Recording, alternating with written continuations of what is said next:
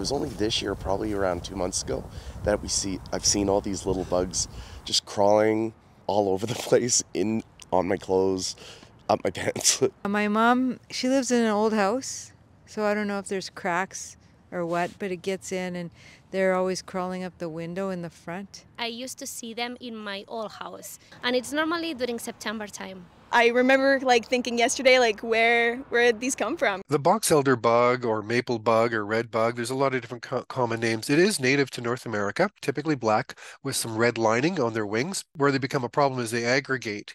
They get together in fall, and then you'll see them again sort of getting together in the spring. They can be sunning themselves on fence posts, on your deck and the side of your house. They're called a box elder bug because they feed on box elder trees, or we call them Manitoba maples. It's really not doing harm to our landscapes. It's not doing harm to the street trees and whatnot. If they're feeding on a few seeds, that's okay. Where they are a problem is when come fall time, they want to find some place where it's warm. Before humans were building urban landscapes or whatever, they would have found, under rocks and, under downed woody material, and a lot more organic matter would have been on the ground. And what do? We rake up all the leaves and we, clean up all our landscapes. We have all these hardscapes.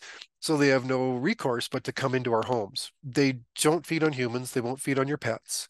They do not damage the structure of the residence, so they're not like termites or something like that. You can remove them by sweeping them up with a broom into a bucket or whatever.